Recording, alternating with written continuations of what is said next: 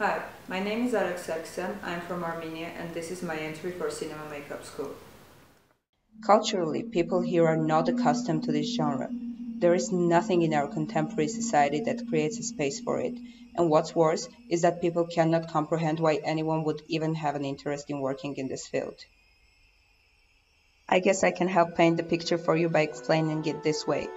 Once at a job interview, when they found out that this is my passion, I was asked if I had been given psychiatric counseling. That's the common reaction to people like me in Armenia, who are passionate about this kind of art.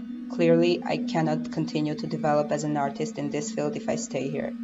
This project is based on the movie Alien, and the character from the movie that I chose was a Xenomorph. I chose this character because to me, it's one of the most perfect creatures I've ever seen.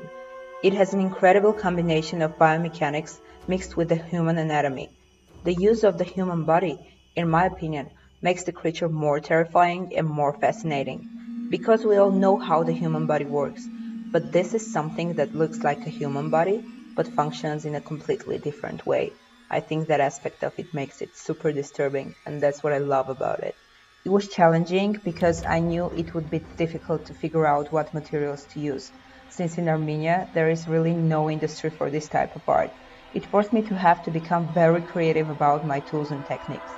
In the making of this project I used a hot glue gun, old medical equipment, house remodeling materials like plaster, window foam, putty used for wooden walls, polymer clay, gas pipes, water pipes, condoms, liquid glue, pantyhose, metal wires, paper, plastiline, latex for makeup, acrylic paint, alcohol activated paints for makeup, and jersey fabric. I want to help create and develop the film industry here in Armenia, and I want to help open people's minds to these other genres that are highly neglected in our culture.